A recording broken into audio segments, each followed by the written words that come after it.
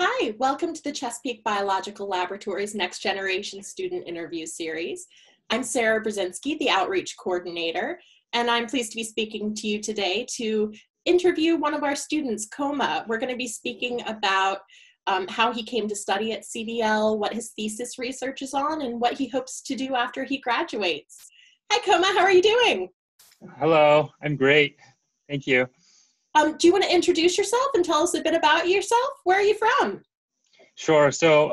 My name is Kohma Arai. I was born in California, but grew up in a city near Tokyo, Japan. I'm currently a third-year PhD student working with Dr. Dave Secor at the Chesapeake Biological Lab.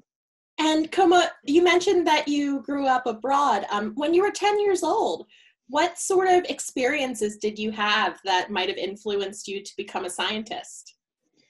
Yeah, I still remember when I was a high school student, I saw news about a research group led by Dr. Tsukamoto of the University of Tokyo.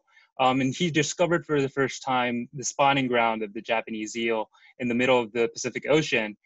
And I was astonished by the discovery, but also kind of shocked because the Japanese eel is widely consumed in Japan. It relates strongly to our culture. So I think that was the moment when I kind of noticed that there's still so much to learn from the ocean. And that was definitely one of the experiences that influenced me to become a scientist. That's really cool. So after high school, what did you end up getting your undergraduate degree in, and where did you study? So I got my undergrad in Hokkaido University. I did some research related to physiology and the ecology of Japanese eels, and got my undergraduate degree in fisheries science. That's awesome. So you were really able to pursue the passion that you had in high school through your I undergraduate did. degree. And how did that evolve into your graduate studies? What drew you to the Chesapeake Biological Laboratory? So yeah, I was actually thinking about pursuing a PhD in Japan until I came across an exciting paper written by my current research advisor, Dr. Dave Secor. I was just fascinated by the research done by Dr. Secor, which involved using novel methods to reconstruct migration for a wide range of species, including American eels and sturgeon, and striped bass. And he also collaborates with scientists around the world and advises state and federal agencies on fisheries stock assessment. So I thought that pursuing my PhD under his mentorship and studying here at UMCES CBL will equip me with the research experiences to achieve my future career goals. That sounds great.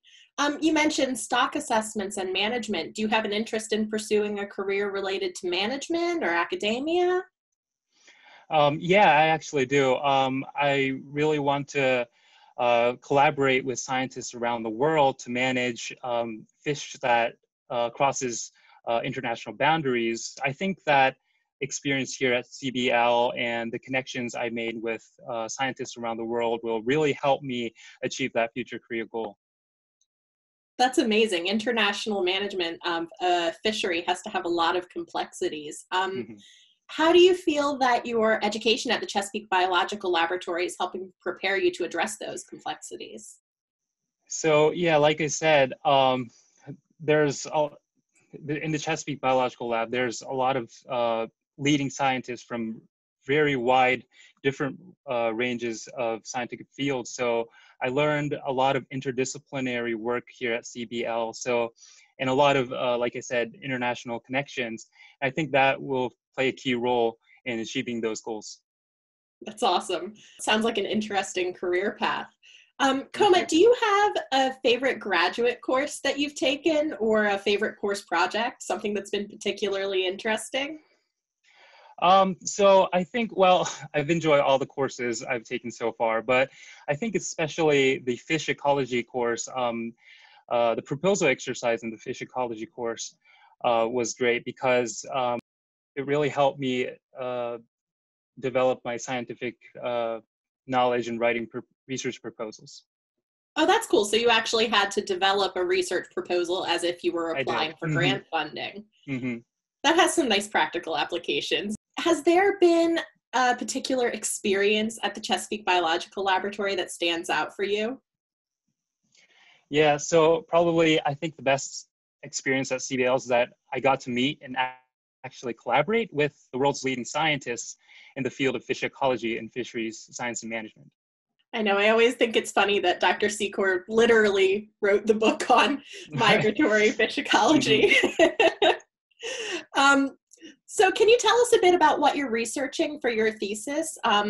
You know, you have this interest in international research. Is that at all involved in your graduate studies? Absolutely. My research focuses on the migration behaviors of Atlantic mackerel. You can see that in my background. And it's a commercially important pelagic schooling species in the Northwest Atlantic. Um, I don't know if you can see this, but I use these small calcium carbonate structures called otoliths or ear stones, which are found in the inner ear of the fish. And I think these otoliths are super cool because these small structures contain a lot of information about the life history of the fish. And just like tree rings, these otolith forms rings around the core.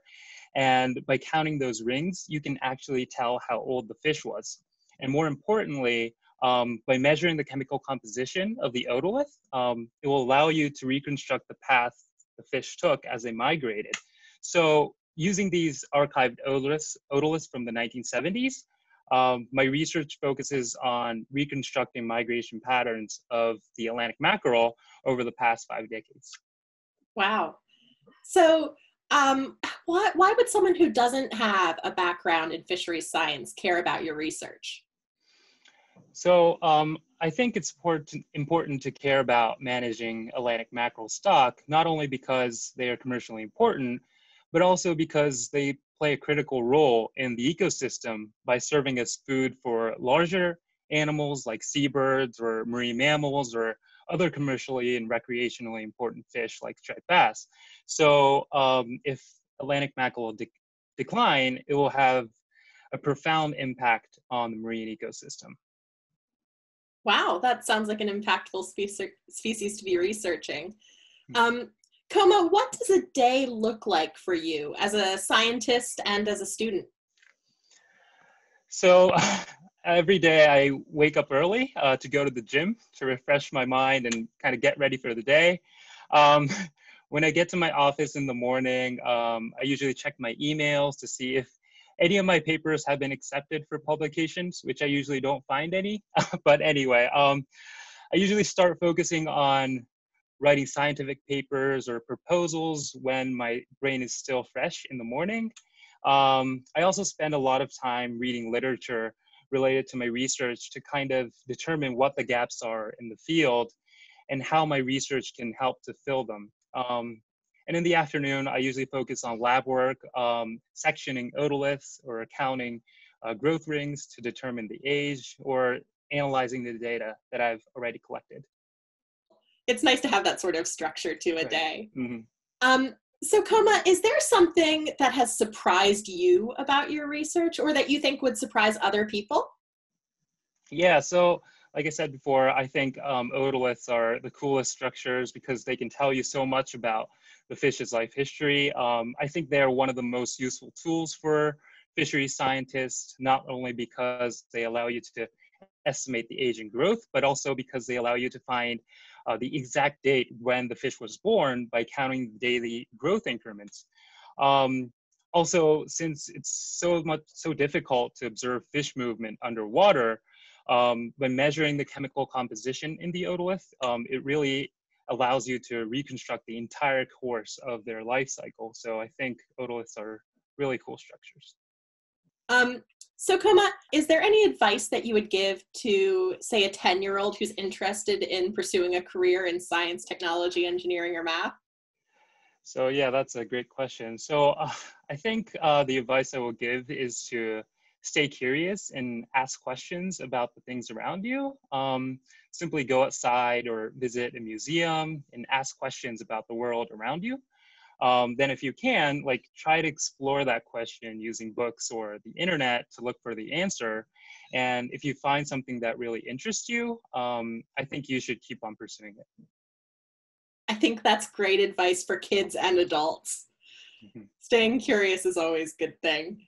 Mhm. So Kohma, what are the next steps in your education and your career? So, well, after the COVID restrictions are relaxed, I think I like to participate more in scientific meetings, which I think will be a great opportunity to network and meet experts in my field and kind of stay up to date with the research. I'd also like to see some of my research results to appear in the next Atlantic mackerel stock assessment. That's a really nice application for the research. That's really Mhm. cool, Kohma. Um, so just building off of my last question, where do you hope that you'll be in 10 years? So, well, I hope to get a position in academia or a government agency and hopefully collaborate with scientists from around the world to provide scientific advice to help manage transboundary fisheries. That sounds really interesting, Kohma. Hey, listen, thank you so much for taking the time to talk to me today. I really appreciate the opportunity to get to know you better and get to learn a little bit about what you're researching. Thank you so much. All right, thank you, Kohma, and thank you everyone for joining us. Have a nice day.